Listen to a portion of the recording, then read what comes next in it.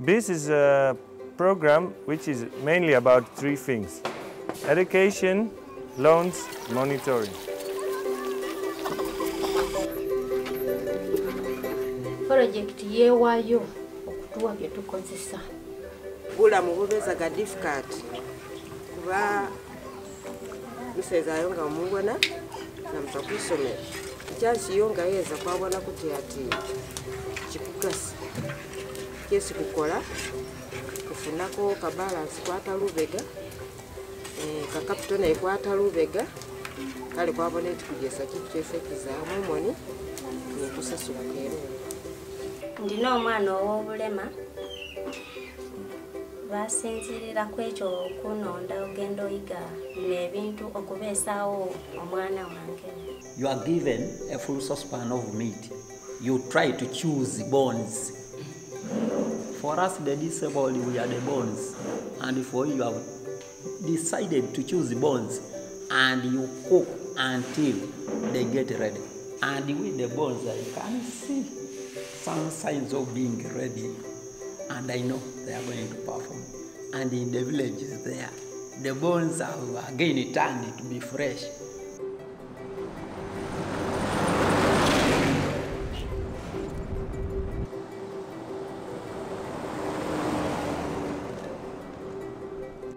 Besides the practical trainings, we train sales, management, record keeping, cost calculation.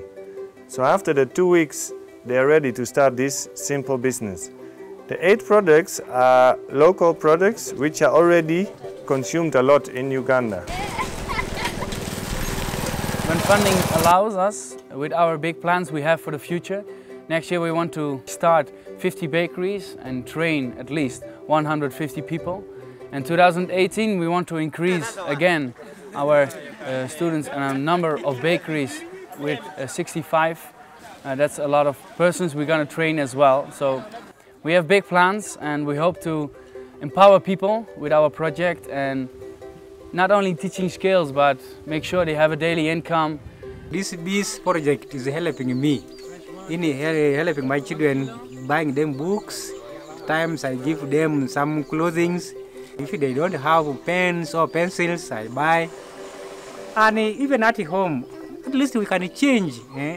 Instead of eating these greens, we also buy a fish and we eat like that.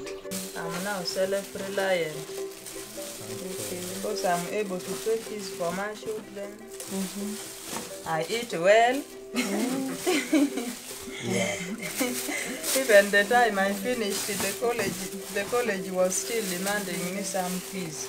But I'm now able to pay in installment. I'm almost finishing.